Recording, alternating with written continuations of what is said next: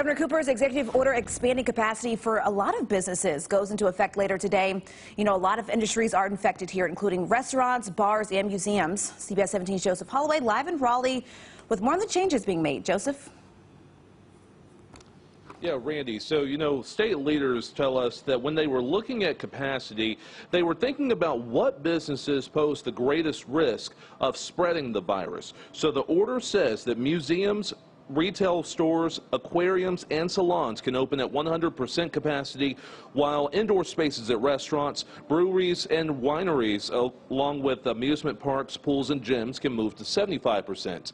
Bars, sports arenas, and live venues open at 50%, and the mass gathering capacity moves to 50 people indoors and 100 people outdoors. Gonza Salamanca with Gonza Tacos and Tequila says while he's glad to see capacity go up, he thinks the vaccination rate is going to have the biggest impact on bringing customers back. That is what's going to make the difference, that people feel safe. The fact that it increases from 50 to 75, is that going to give me 25% more customers? I don't think so. And coming up in about 30 minutes, how the state's alcohol curfew is going to be impacted by this order.